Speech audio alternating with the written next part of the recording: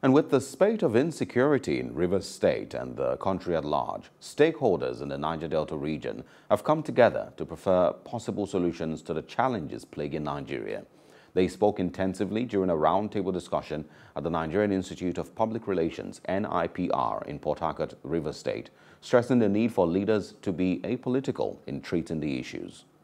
The keynote speaker, Bobo Sofiri Brown, who spoke on the theme, the future of Niger Delta in the current security turmoil in Nigeria, emphasized the need for the federal government to look into the current security challenge, noting that Boko Haram is not the only threat in the country. He emphasized the need for the Niger Delta leaders to improve the economy than concentrate only on crude oil exploration. State chairman of the NIPR, Paulinus Nseram, urged the media to be aware of the roles they play as watchdogs in the society concerning security issues. The federal government, remarkably, does not have a coherent explanation, a coherent report on security challenges in the country.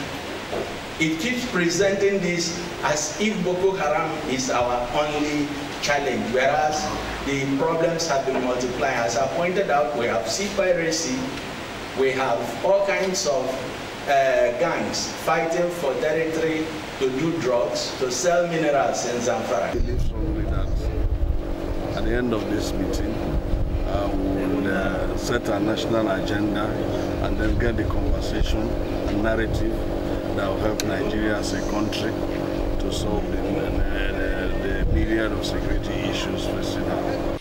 On his part, a lecturer with the Department of Mass Communication, Rivers State University, Professor Godwin Ukon, called for support of government in the fight against insecurity. He recommended community management as a possible solution to the insecurity challenge.